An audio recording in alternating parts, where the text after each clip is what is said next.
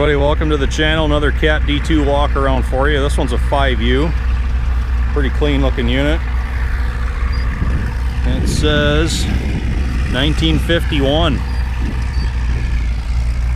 have a look at the number, see if we can see it fairly dark. We got a 5U 8773, so that would put it squarely in the 51 range. Mine is number 7066. I know mine's a 51, so this is pretty close to being a twin to it.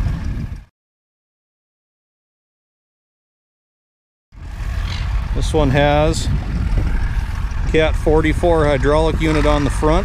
This is the type that splits the hydraulic lines and they go down each side. So it's a bit of the earlier version.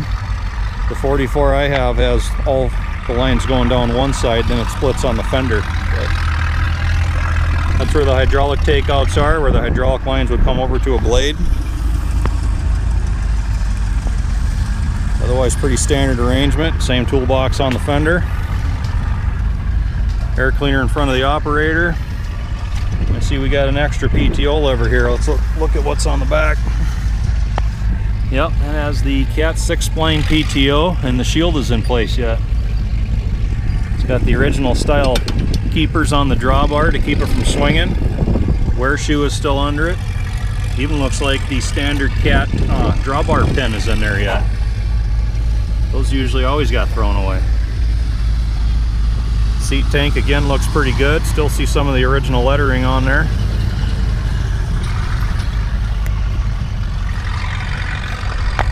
Buy clean fuel, keep it clean.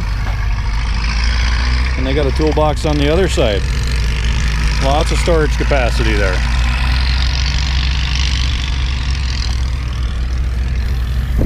Looks like we got 12-inch wide track pads on it.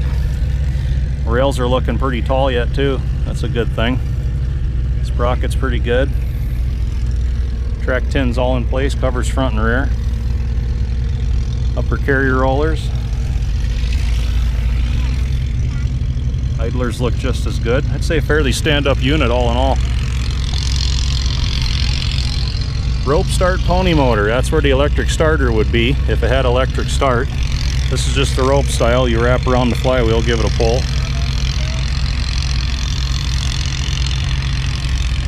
What we got on the back here, it's like an old Baker Maney scraper.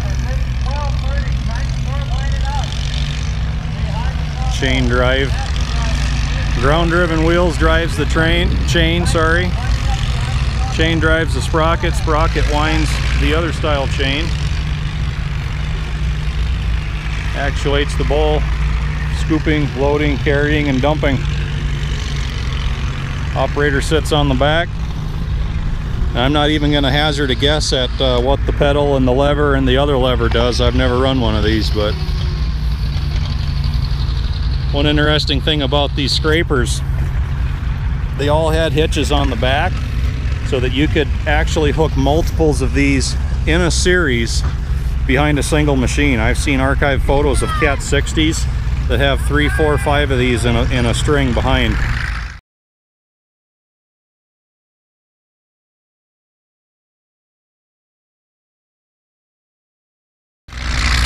Now see here, this lever comes up. We have some kind of a release clutch here.